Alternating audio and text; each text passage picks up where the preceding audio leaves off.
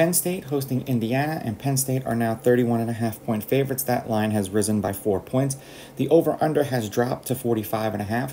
Indiana is now plus 2,000 on the money line, and Penn State is pretty much minus 7,000. So all of the lines have changed for this game. Now, these are the pre-kickoff lines. They're going to change the closer we get to kickoff tomorrow. Thank you for everyone who has joined the Discord and who continues to join the Discord. If you've not done so yet, go to my website, rawsportstalk.com.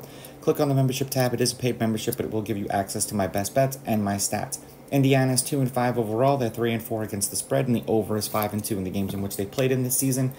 Penn State 6-1, 6-1 against the spread. The over is 4-3 in the games in which they've played.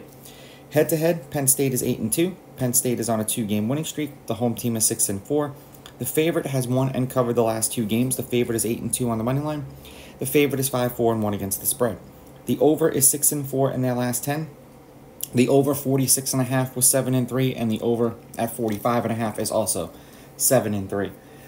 Penn State won last year on November 5th in Indiana, 45-14. They won the year before that in Penn State, 24-0. Indiana won the year before that at home, 36-35 in overtime. That's the last 3 that they've played against each other. Indiana is 3-7 in their last 10, 4-6 against the spread, and the over is 7-3. The over has hit in their last 4 games, and they have not covered their last 4 games, and they've lost 3 out of the 4 of those games to Rutgers 31-14, to Michigan 52-7, and to Maryland 44-17. For Penn State, they're 9-1, 9-1 against the spread, and the over is 6-4. They lost a heartbreaker to Ohio State 20-12, beat UMass 63-0, and Northwestern 41-13. The question is, do I think they're going to bounce back and win by 30-something points? And to me, that's tough.